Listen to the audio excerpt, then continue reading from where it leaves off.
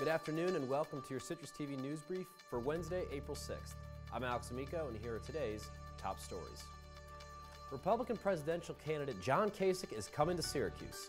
The Ohio governor will hold a town hall meeting on Friday at nearby Lemoyne College ahead of the New York primary on April 19th. James Walsh represented the Syracuse area in Congress for 20 years and has endorsed Kasich. He will also introduce the governor at the campaign stop. Kasich plans to make his way around upstate New York after his Salt City visit. Locals had the chance to hear from former Secretary of State and UN Ambassador Madeleine Albright last night. The first female Secretary of State spoke at Hendricks Chapel as part of the Tanner Lecture Series. Citrus TV reporter Mike Riccardi has the full story on Citrus TV News live at 6. New York Starbucks lovers will now get to experience the coffee store in a new and larger way. The coffee store announced it will open up the biggest ever location in Manhattan in 2018. The 20,000 square foot venue will allow customers to see the roast and process firsthand in addition to the usual cafe.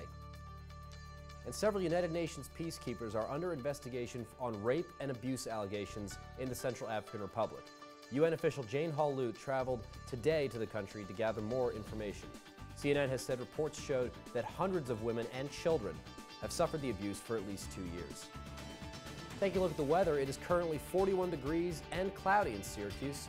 The temperature is expected to stay about the same throughout the night, but wind gusts are projected to pick right back up. Citrus TV weather anchor Nick Ross will have more live at 6. And that's all for your Citrus TV News Brief. Be sure to follow us on Twitter for all the latest on the SU campus. And we'll see you in an hour for Citrus TV News live at 6 with Hunter Sines and Max Darrow. I'm Alex Amico. Good night, Syracuse.